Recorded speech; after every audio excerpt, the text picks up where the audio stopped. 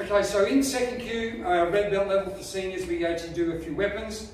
And these are 3 basic drills that we do at second Q so that you can practice to get used to how you work with sticks. There's a Cali drill. We're going to start with the first one, and all we're going to do is strike the Cali. We're going to do it 4 times, yeah? So let's go 1, 2, 3, 4. Well, let's do number 1 Cali drill.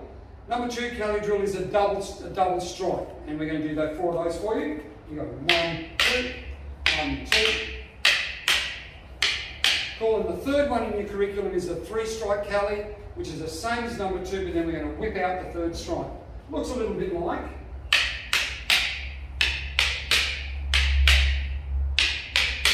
So what we want to work on this is that when we strike with the Cali, that we're not striking backwards, we're not using it as a defensive tool, it's actually a striking tool. So we're going to do those for you. I'm going to call it, so this is what I want you to try and work on in your experience at home.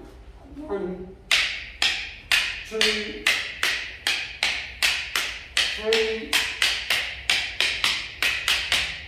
2, 3, 1, 3, 1.